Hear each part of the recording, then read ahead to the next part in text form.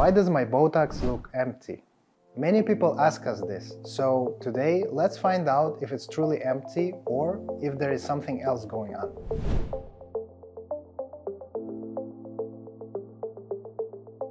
Hi everyone, welcome to the Meamo channel. Here we talk about how modern cosmetic treatments help keep your skin useful and beautiful. Many people wonder why a Botox vial looks empty, so today I'll explain what's really going on and how Botox is made and why it looks that way. Let's get started. So what's actually inside the vial? When you first see a Botox vial, it can be surprising. It often looks empty. So what's really going on?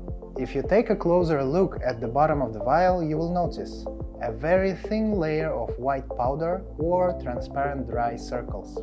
This dry residue is the active component of Botox.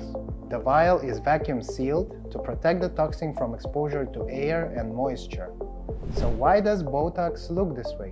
This appearance is due to the production process. To preserve the botulinum toxin's properties, water is removed from the solution. This allows the product to remain stable until it's ready to use.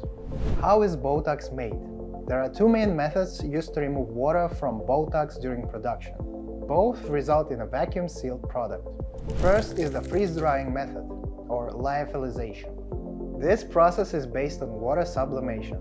The botulinum toxin solution is frozen at a very low temperature. Under low pressure, the ice just evaporates by passing the melting stage. So what's left is a very thin layer of powder. Examples of brands using this method are Botox, Listox, and Rentox. The second is vacuum drying method. This process is based on boiling water under low pressure. The botulinum toxin solution is heated to a moderate temperature. Under vacuum conditions, the water evaporates, leaving a transparent residue. Examples of brands using this method are Nabota, Toxta, and WonderTox. So why does this matter? Both methods effectively preserve the toxin, but the product may appear different. Freeze-drying leaves behind white powder, while vacuum drying creates transparent circles. Regardless of the method used, the quality of the product remains high if stored and handled properly. How to ensure your Botox is in good condition? When you receive a vial of Botox, check the following. First of all, the vial should be sealed tightly.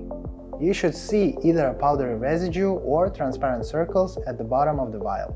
Store the product at a temperature of 2 to 8 degrees Celsius, which is around 35 to 47 degrees Fahrenheit, to maintain its properties. Now you know why a Botox vial may look empty, and it's completely normal. This design ensures the product remains preserved and easy to transport. If you found this video helpful and learned something new, don't forget to like, subscribe, and hit the bell icon so you don't miss the future episodes. Thank you for watching and see you in the next video.